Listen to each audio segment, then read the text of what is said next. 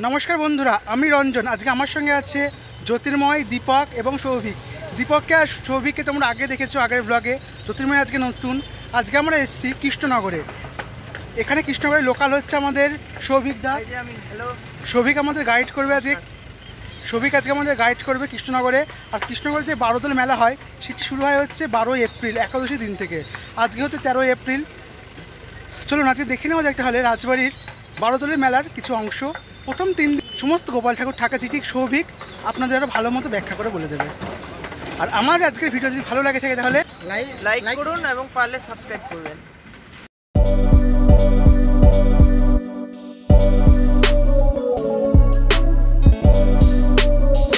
এটি কৃষ্ণনগর রাজবাড়ির প্রাঙ্গণ। তো এটা হচ্ছে রাজা কৃষ্ণচন্দ্রের প্রতিষ্ঠিত একটি বিদ্যালয় যেখানে আগেকার দিনে আমাদের স্কুল যখন এখানে মানে এটা পূর্ব নাম হচ্ছে কৃষ্ণনগরের রেল গ্রাম। তো রেল থেকে যখন কৃষ্ণনগরে মহারাজা কৃষ্ণচন্দ্রের নাম অনুসারে কনভার্ট করা হয় তখন এখানে একটি বিদ্যালয় রাজা প্রতিষ্ঠিত করেন। সেই বিদ্যালয়টি হচ্ছে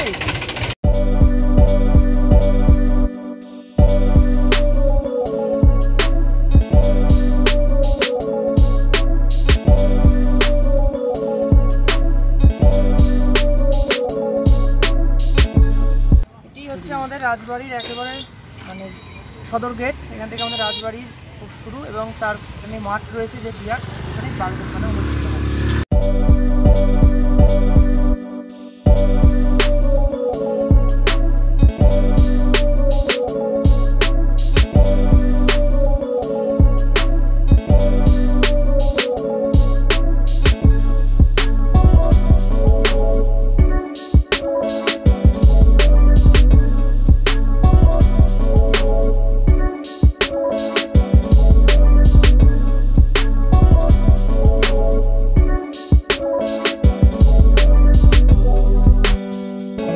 বন্ধুরা আমার পিছনে দেখতে পাচ্ছ এটা হচ্ছে রাজবাড়ির মেন প্রবেশদ্বার কিছু বলবো সৌভিক এই বিষয়ে।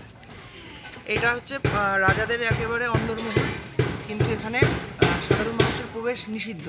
তো চারপাশে ঠাকুর দালান রয়েছে ওখানে আপনাদের দুর্গাপুজোর সময় ষষ্ঠী থেকে দশমী পর্যন্ত এবং এই বারোদলের প্রথম 3 দিন সকল মানুষের দেখার জন্য এটা খোলা থাকে। জগদ্ধাত্রী পুজো জগদ্ধাত্রী পুজো তো হ্যাঁ মহারাজা কৃষ্ণচন্দ্র আমাদের কৃষ্ণনগর যেহেতু জগদ্ধাত্রী পুজোর জন্য বিখ্যাত তাই মহারাজা কৃষ্ণচন্দ্রের প্রথম আমাদের এখানে জগদ্ধাত্রী পুজোর প্রচলন শুরু করেছিলেন। তখন ঢুকতে দেয় তো রাজবাড়িতে? হ্যাঁ পুজোর দিন সবাইকে ছাড় কিন্তু এই ভিতরে ঢুকতে পারবেন না আপনারা কোনোদিনই তাই তো? একদম। জ্যোতির্ময় দা কেমন লাগছে রাজবাড়িতে এসে? খুব ভালো লাগছে। আমি এর আগে এসেছিলাম অনেক 5 থেকে 6 বছর আগে। আজ আবার আসলাম বন্ধুদের সঙ্গে খুবই ভালো লাগছে। চলো দীপকদার কেমন লাগছে? আমি প্রথম আসলাম এটা নিয়ে খুব এক্সাইটেড। First time.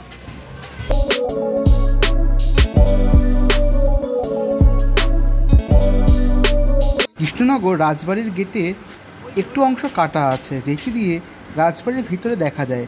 দেখতে পাচ্ছেন এই কামানটা, এই কামানটা কিন্তু সেই ঐতিহাসিক মহারাজা কৃষ্ণচন্দ্রের আমল থেকে এই কামানটা এখানে অবস্থান করছে বলে সৌভিক আমাকে জানিয়েছিল।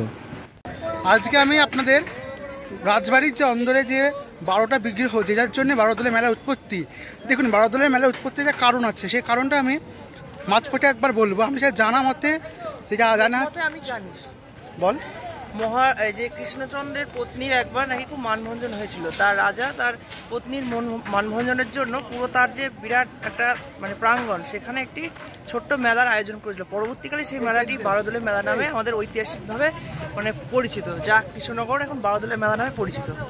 হ্যাঁ এই বারোদলের মেলায় কিন্তু বিভিন্ন জায়গা থেকে রাজবাড়ির প্রতিষ্ঠিত বা মহারাজ কৃষ্ণচন্দ্রের প্রতিষ্ঠিত যে বিভিন্ন গোপালগুলি বা রাজবাড়িতে পূজিত যে কৃষ্ণ মূর্তিগুলো আছে সেইগুলো কিন্তু এখানে আনা হয় এবং প্রতি বছরই 12 এপ্রিল এই মেলাটা শুরু হয় এবং 3 দিন থাকে, যেটা হচ্ছে ছবি অনুযায়ী যবে যা তারিখ পড়ে সেই অনুযায়ী। হ্যাঁ এবং 3 দিন ধরে সবাইকে ঢুকতে দেওয়া হয়, তারপরে কিন্তু আর ঢুকতে দেওয়া হয় না, তবে মেলা থেকে যাবে 1 মাস। এখানে বিভিন্ন সাধু সন্তরা এসছে আসতে, বিভিন্ন সাধু সন্তরা এখানে এসছে দেখতে পাচ্ছেন। সৌভিক এরা কদিন থাকবে এখানে? 3 দিন। এরা থাকবে 3 দিন, যে 3 দিন ঠাকুর দর্শন করতে ঠাকুর থাকবে। আচ্ছা আজকে 12 তারিখে আমরা মেলা শুরু হয়েছে, আজকে আমরা এসেছি 13 তারিখ। তো এখানে যে সাধু সন্তরা এসেছে মাধুকরী করে তারা তাদের জীবন নির্বাহ করে। কৃষ্ণনগরের রীতি অনুযায়ী যারা এখানকার স্থানীয় মানুষ আছেন প্রত্যেকে নিজ গৃহ হতে চাল ও ডাল মিশ্রণ নিয়ে আসে এবং এই সমস্ত সাধু সন্ন্যাসী ও যে সমস্ত দেবদেবীর মূর্তি এখানে আছে বা প্রতিকৃতি আছে প্রত্যেককে তারা একমুষ্টি করে চাল ও ডালের মিশ্রণ দিয়ে থাকেন। এটাই এখানকার ঐতিহ্য বলা চলে।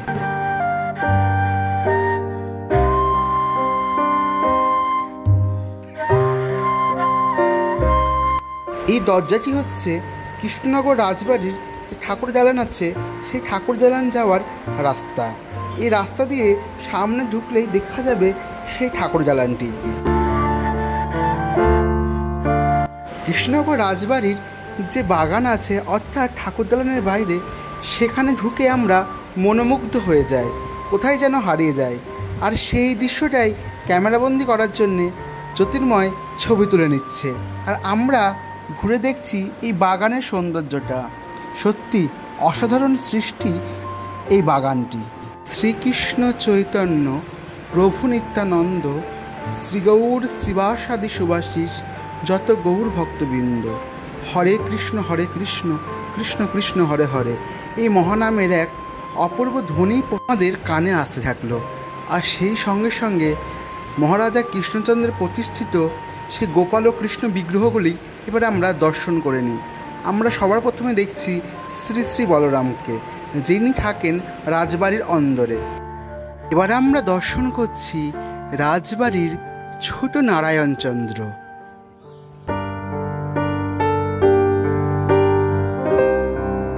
এবার দর্শন করছি শ্রী শ্রী গোবিন্দ দেবের, যিনিও থাকেন রাজবাড়ির অন্দরে। এবার আমরা দর্শন করছি শ্রী শ্রী গোপীমোহন দেবের।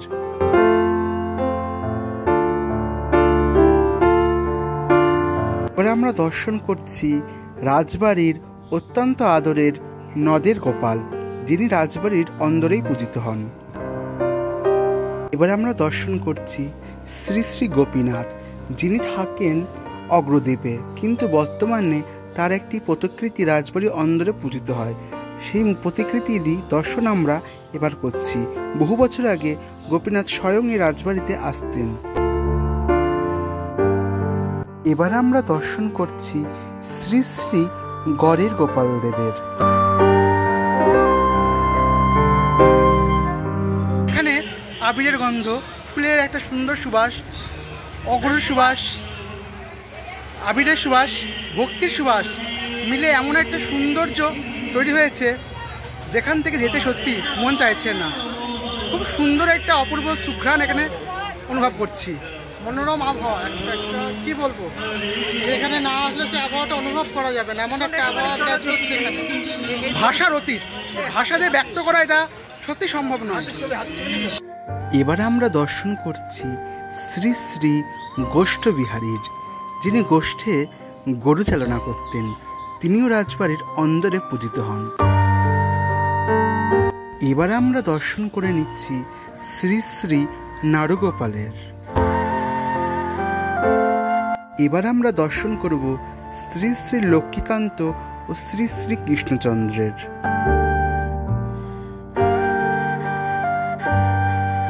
এবার আমরা দর্শন করে নিচ্ছি শ্রী শ্রী মদন গোপাল, অসাধারণ বঙ্কিম ও মূরতিধরী শ্রীকৃষ্ণের মূর্তি, এবং পাশে গৌরবদন শ্রীমতী রাধারানীর মূর্তি।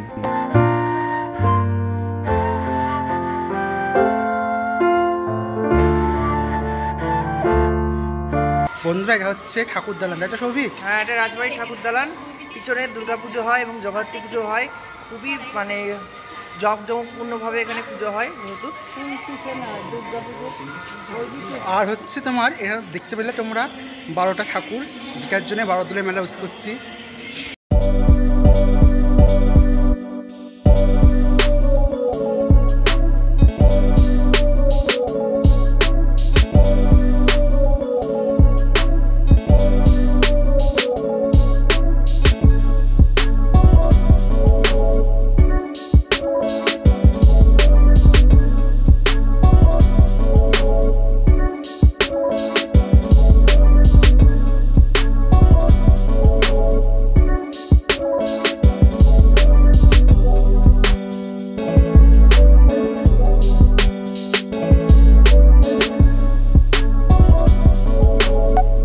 আজকে মেলার দ্বিতীয় দিন, সেইভাবে মেলার দোকান পাশাত কিছুই খোলেনি, কারণ মেলাটা চলবে 1 মাস ধরে।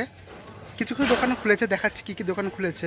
মানে মেন প্রথম 3 দিন যেটা হয়, লোকে আসে বিগ্রহগুলো দেখতে, বিগ্রহগুলো দর্শন আপনারা কেমন লাগলো বিগ্রহগুলো দর্শন জানাবেন অবশ্যই। দেখুন দোকান খুলেছে কিছু কিছু। সৌভিক, বল তোমার কি লাগবে খেলনাগুলো? খেলাগুলো আমার না, কয়েক বছর পর যদি আমার বিয়ে হয়, বেবির জন্য কিনে নিয়ে যাবো। I don't really know what comes next. I'm just doing my best, even though I'm so stressed out. Everything just feels like a test that I fail, so depressed when I can't seem to get out. But something deep inside won't let me quit. I swear that I'm inspired by all this shit. Tell me that I can't. সৌভিকদা নিয়ে এসছে, সৌভিকদার আমি হচ্ছে guide, tour guide.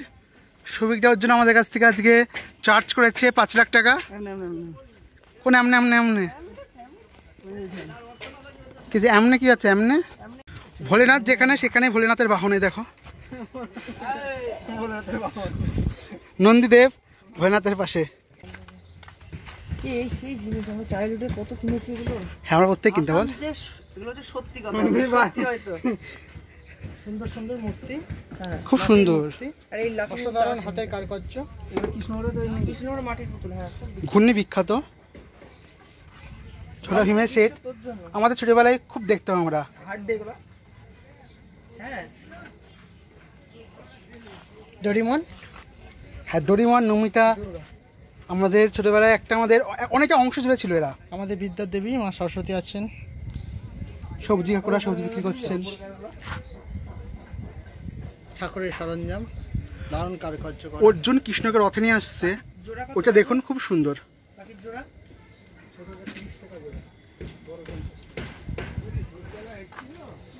পাখিগুলো বলছে ছোট 30 টাকা আর বড় 50 টাকা। By thirst, I'm inspired by worth. I desire your worst, so you can just hide while I work. I ain't tired, you first. I'll write a second, third verse about the lies you go disperse. You never did shit, I know it hurts. Something deep inside won't let me quit. I swear that I'm inspired by. উত্তপ্ত দুপুরে 4টে বাজে, রোদের যা তাপ 12টা বাজে না কি বাজে বোঝার উপায় নেই, বর্তমানে 4টে বাজে। তাই একটু স্বস্তির জন্যে বোম্বে লস্যি থেকে লস্যি খাচ্ছি, ঠান্ডা না, টেস্ট মোটামুটি। 25 টাকা দাম এটা।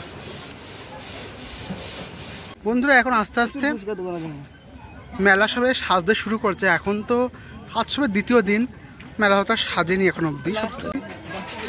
মেলায় এখন অনেক দোকান বসেইনি, পরে যদি সম্ভব হয় আমি আরেকবার আসবো মেলাকে ঘুরে দেখাতে।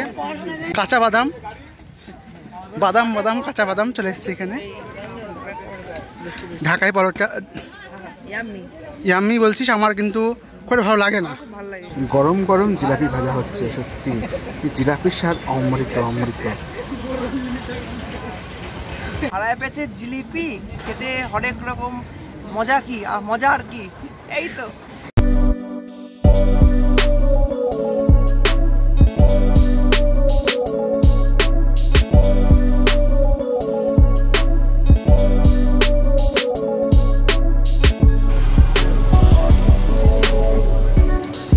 আজকের ভিডিওতে সৌভিক অনেকটাক্ষণ ধরে আছে, তাই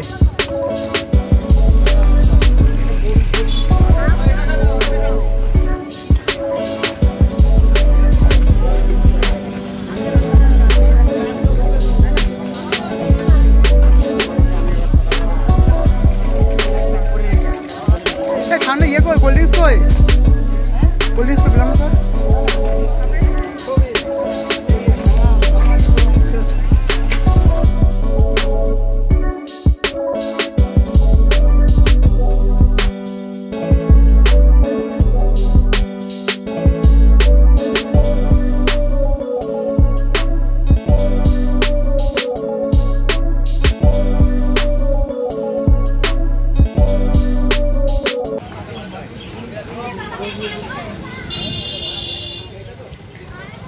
সৌভিক মোচা কেন?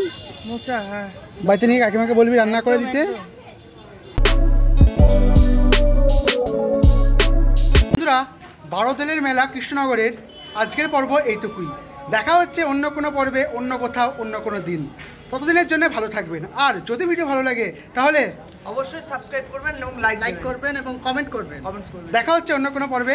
সম্পূর্ণ ভিডিও দেখার জন্য আপনাদের অনেক অনেক ধন্যবাদ। টাটা।